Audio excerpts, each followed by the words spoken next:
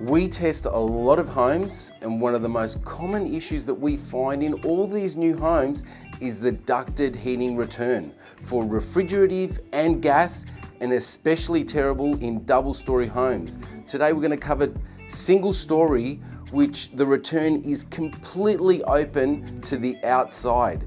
Terrible for the occupants from a health perspective, but from an energy perspective, this is a huge overhead. Let's go and have a look at these things.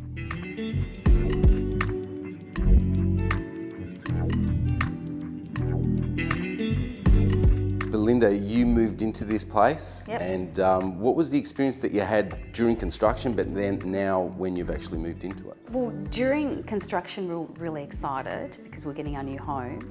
We were really quite concerned about making sure we had an efficient air conditioning system, and unfortunately it's extremely warm, so we're not sure what's been causing that issue. Yeah.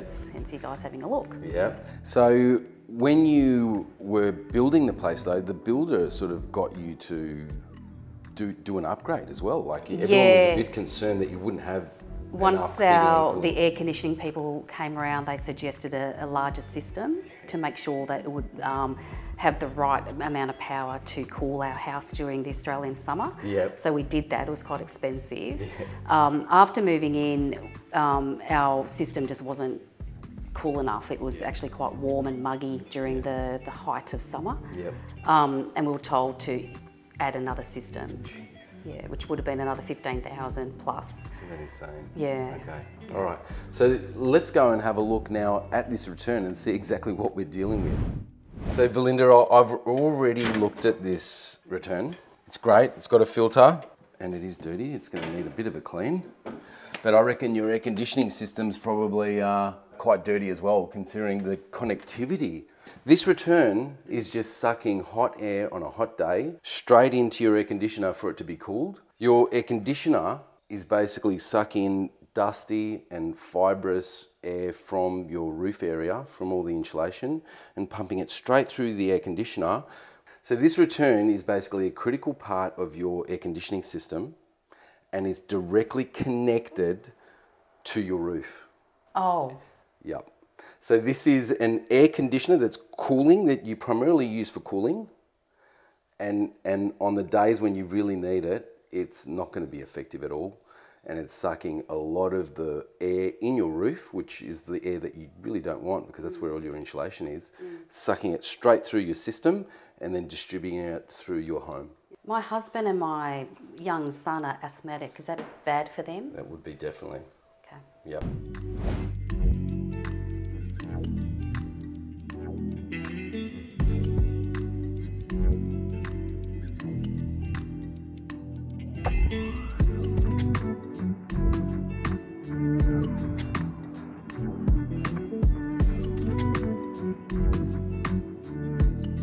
Wow. I am simply flabbergasted.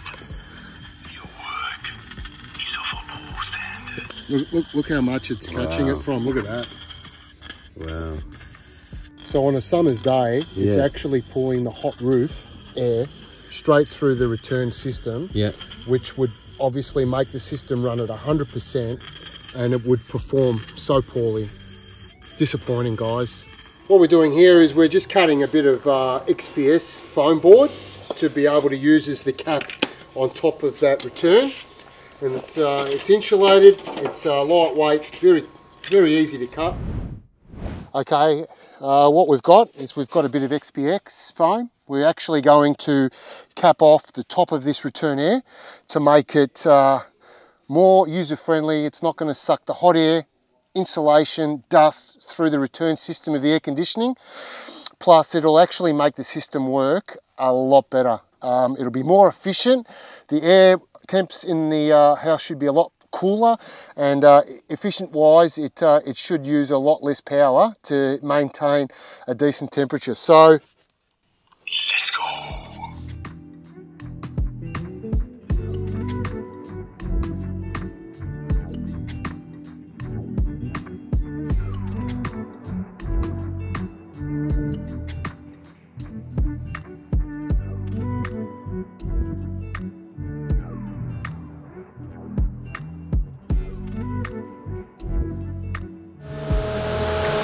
all just coming straight back out and none of it's going up into the roof cavity. So we can say this is well and truly sealed. So this is a pretty traditional outlet for a floor system, ducted heating system. And one of the key areas where these systems can leak is also its connectivity to the floor around these boots. But also the system can potentially leak as well. So that's why we're seeing some air go into this return, but nowhere near as much, you know, before we actually remediated the return. So we've done some testing before and after fixing up this return. It's around about a 2 ACH difference, which is huge. Your indoor air quality is going to be way better. But while we were doing all this, we found some other issues as well. Okay, like what? Your exhausts aren't ducted to the outside. You've got a metal deck roof with sarking, so it's quite airtight up there. We need to let that moisture get out. Right. So we have to duct all your exhaust systems, bathrooms, straight outside.